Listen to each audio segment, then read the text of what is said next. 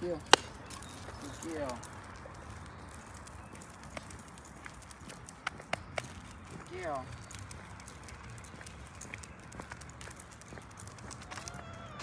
Good heel, look at you. Hi, honey, how are you today? Such a sweetheart, darling girl who I'm very proud of. We're gonna do a similar thing with her where we're gonna open up the trunk, open up the door, because that'll more than likely make her want to leave me.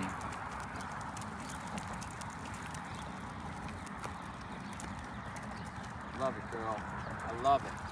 I'm so proud of you. Huh? You are good.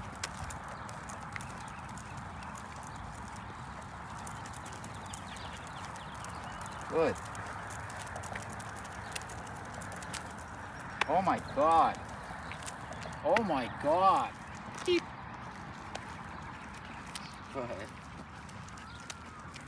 Look at you. Look at that, huh? Beep. Love it. You good girl.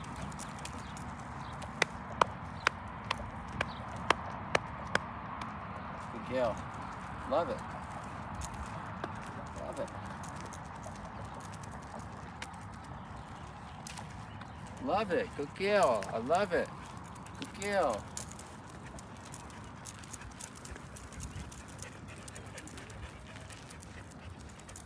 There's an invisible boundary right here, right? Like a line coming off from my knee straight out. If she dips into that, her nose starts to go past that, or even worse, if this is my leg, she can wrap around so you can see on the other side.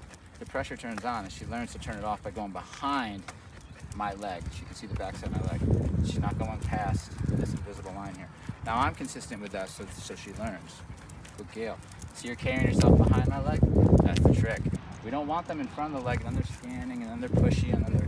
So if I feel like she's trying to push that boundary, I'll keep speeding up then slowing down, getting her to cross the boundary, teasing it out of her, almost like setting her up. If she's not paying attention, boom, she gets a correction. I'll keep setting it up until she won't make the mistake, tell her she's a good girl, and then continue walking until I feel her being pushy again, and then I'll push it out of her. This gets a dog to not be pushy, okay? Good girl, and she's a sweetheart. Yes, she is. Let's go on. You. Yes, you are. Very nice, very smart, very good girl, too. Very nice and very good girl. Heel. Yeah, you caught yourself. Come here. Hi. Oh my God, how are you? So now that door, hopefully it's gonna, yeah, it's working. It's already working, right? Because she's in heel still. Look at her. Hey, Zelda. Zelda, honey.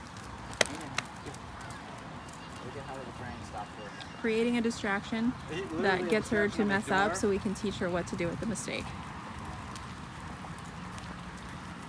Now, would you like to explain to them why this is working right now? What's going on? So I can... Good. You didn't hear me.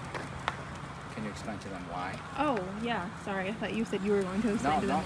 You. So, we've got her in this nice heel. Everything's going great. We open up the car door, which is a predictable trigger for her to forget about her heel command, run over to the car door, get in, gives us an opportunity that makes sense to her contextually to correct and recall back to the heel. It also teaches her how to think under pressure, think about staying in command even though she might want something else. It's nice and cool in the car. She gets to lay down, she gets to relax. Here she's working. So it represents anything. It could be a squirrel, it could be a dog, it could be a person. This car door teaches her what to do with when she makes a mistake. Yes, very well put. This is a trigger, this is a desirable trigger, so it's something she wants to go towards, right? There's obviously triggers in the environment that make the dog want to run away from you because they hear a loud noise, they're just running away. Haven't found a lot of that with her. We're gonna keep looking. I feel like we might find more of that with Piper. But these triggers they're the ones that she desires. I see something I like. She's in heel, she's doing great. I say, we open this door, now she sees another option other than me, which is a nice comfy option in the car. So now we see a dog who's told to be in heel, who leaves heel to go do what they want to do, abandon what we've asked them to do, and go do what they want to do, which is a dog who is being unfaithful to our leadership, or they're not being loyal. So it's a nice loyalty test here to have your dog in your command, and then have something they want kind of in the environment, tempting them, what do they choose? Do they choose to be loyal to you, or do they choose to say, see you, dude, and be loyal to themselves? And so if we keep doing exercises like this, it takes the dog's brain and it makes them stop choosing the choice that isn't the one that you asked. It makes them stop going into independent mode. They choose follow mode, they choose to follow you, they get rewarded, they like doing that now. They don't like saying, you know what, I'm not listening to you, I'm gonna go do this, because every time they do that, it's an aversive. So we're just changing her belief system. She's gonna believe by the time this is done, listening to us is her best option, therefore she wants to. I'm not fighting her to not go to the store. She's already been there, done that, it didn't work out. That's how it's set up. So she knows that sticking with us in the face of a temptation is always gonna get her the good girl. Okay? Nice. Break. Nice job, honey. You did a